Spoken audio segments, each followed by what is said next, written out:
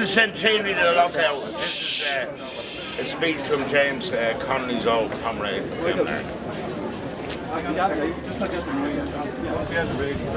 Friends, comrades, citizens, brothers and sisters, the mission that I have come to preach, Larkin at those specs, where is wardrobe, is the divine mission of discontent. For the last 7 months, the employers of Dublin have used starvation as their weapon upon defenceless women and children, hoping in that way to break the manhood of husbands, fathers, friends and brothers.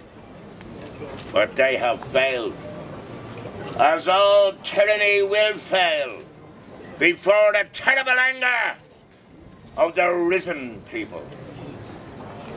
William Martin Murphy, you see, believed that Christ died for the poor, that we may be content in our poverty, and for the rich, that they may be sustained without threat to their possessions.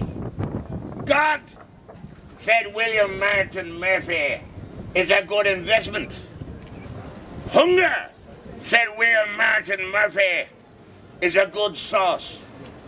But our God is the God of deliverance.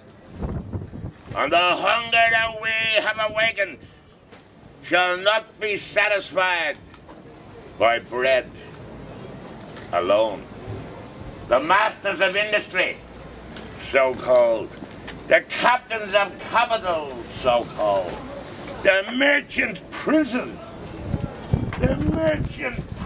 no less, self-named and self-praising. They said they would isolate Dublin. They said they would break the spirit of the people of Dublin. They said they would wait and watch us starve. Dublin stood, and Dublin persevered, and Dublin, with the great help and solidarity of its allies at home and abroad, Dublin survived, and Dublin sent forth its clarion call and its example to the peoples of all cities and all nations.